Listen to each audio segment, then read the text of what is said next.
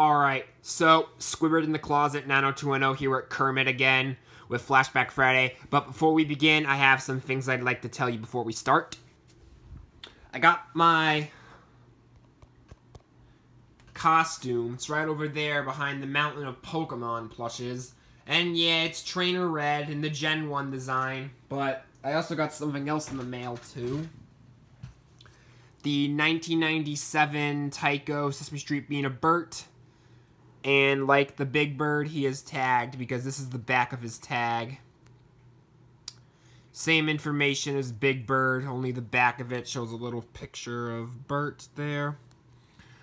And yeah, the front of the tag is the same, only it says Bert as the name of the character, not Big Bird. Read the facts on the inside of the tag.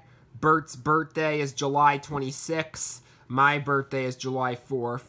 He's been on Sesame Street since the very beginning in 1969, and it says his favorite hobby is collecting bottle caps and paper clips, but Bert also likes reading books, eating oatmeal, and taking care of pigeons, but Bert, yeah, his hair is fur, his unibrow is soft, his eyes and mouth are like the eyes and mouth for most of the other characters in the Sesame Street being set. His nose is pretty much the same as Elmo's.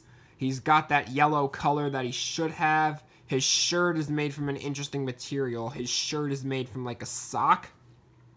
His green pants are made from felt, and his brown shoes are made of felt. So I really like the shoes on this Bert plush, and I like what they use to make the shirt out of. So I'm going to put this Bert right up there.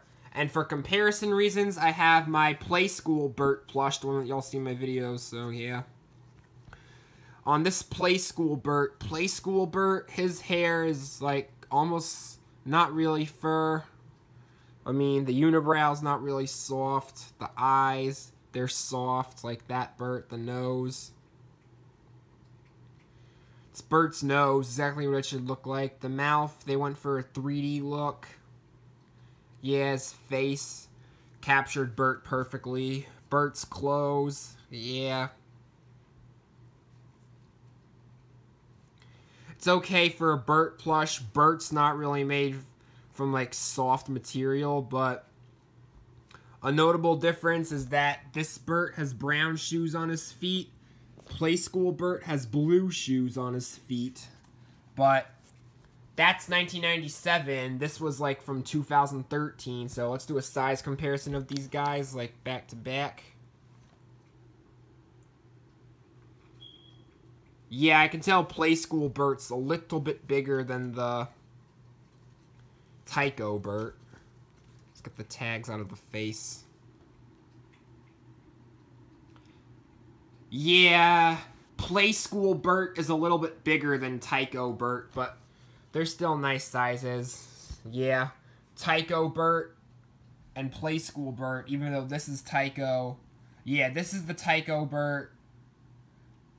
This is the Play School Bert. Play School Bert, this one, is a little bit bigger than Tycho Bert, but back to what we wanted to talk about. It was Christmas 2002, my very first Christmas. I was really little. Kermit the Frog, he was Macys' Christmas mascot for that year. And I'm going to go read some information off of Muppet Wiki. And we've all seen the Kermit the Frog balloon in the Macys Thanksgiving Day Parade when we were younger. I mean, right? Surely I remember the Kermit the Frog balloon. It has to come back for this year's parade. I mean, seriously, guys, Kermit's still relevant, but that's not my business. But anyway, let's hop like a frog over to the internet. Muppet Wiki. Macys, chain of American department stores, founded in 1858. The flagship store is located in Herald Square, New York City, billed as the world's largest store. It's known for the Thanksgiving Day Parade.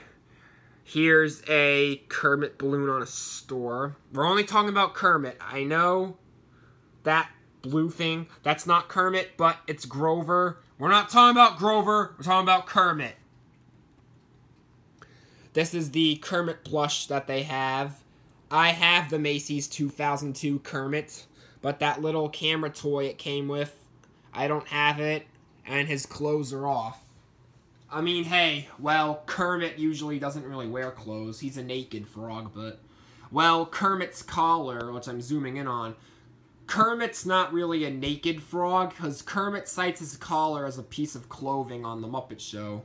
He said that, but...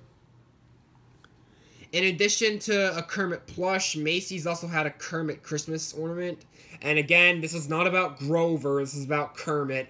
And speaking of Grover, Macys had a Grover, and I had the Grover when I was little. And I used to have both the Kermit and the Grover, but...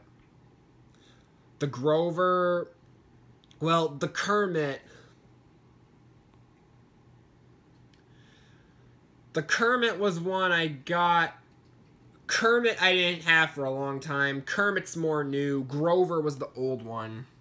But this is a Macys Kermit plush from 2002 with the clothes and toy camera missing. But yeah, I remember getting this in Goodwill like 2 years ago. I think it was 2 years ago I found this in Goodwill. But speaking of Kermit and the Macys Thanksgiving Day Parade, this is what the Kermit balloon looked like for those of you people who were living under rocks like Patrick and were maybe stupid like Patrick. And then this is what the old Kermit balloon looked like. I see the difference, but the old Kermit balloon suffered many incidents.